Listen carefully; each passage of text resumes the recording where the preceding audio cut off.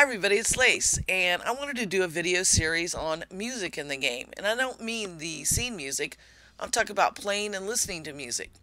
Now, as an early backer, you got an etheric vibration amplifier that looked like this. They're a little unique and rare. And then the more common ones are the large consoles. And then if you were around during Persistence last year, you got the portable version of this. They all three function the same. You can click on them, choose a radio station, hit play, and hear live what's on the radio at that time.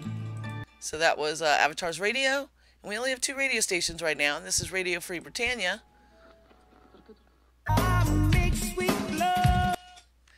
And all these work the same.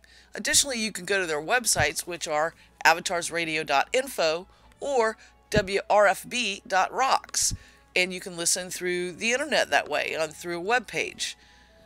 Also, one thing to mention is, Wolfton mentions this in a commercial on WRFB. If it sounds scratchy, make sure this is unchecked, the radio filter, because it gives that AM quality sound. So sure, listening to the radio is great, and some people are going to go, it's going to break my immersion. Well, never fear. They've been introducing more and more instruments all the time.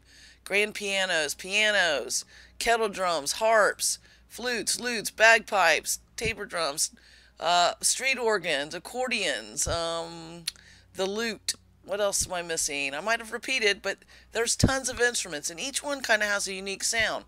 And sometimes you got to find the right piece of music that plays well on them. And the next thing to go into, obviously, is how do I get me some of that sheet music? And that'll be in the next video. Take care, everybody. Happy hunting, and be safe.